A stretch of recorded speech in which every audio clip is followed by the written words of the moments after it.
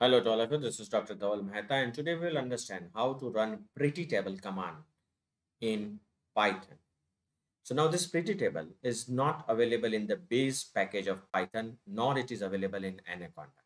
So you will have to install its libraries. So you will go in command prompt and you will write on pip install Prettytable. Enter. Make sure that the internet connection is on. It will start installing the package Prettytable. Once this is done, we'll go in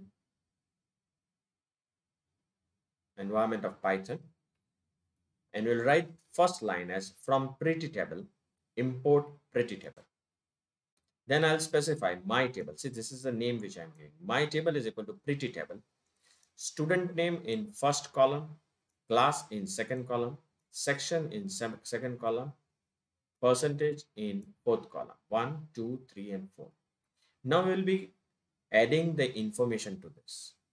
My table dot add underscore row, name of the student, class, section, and the percentage. Again, I will add it. And when I'll run this command with print my table, I'll get a very organized output. You can see student name, class, section, and percentage. So this is a way you can run Prettytable in Python. So for more videos on data science using Python, kindly subscribe to my channel.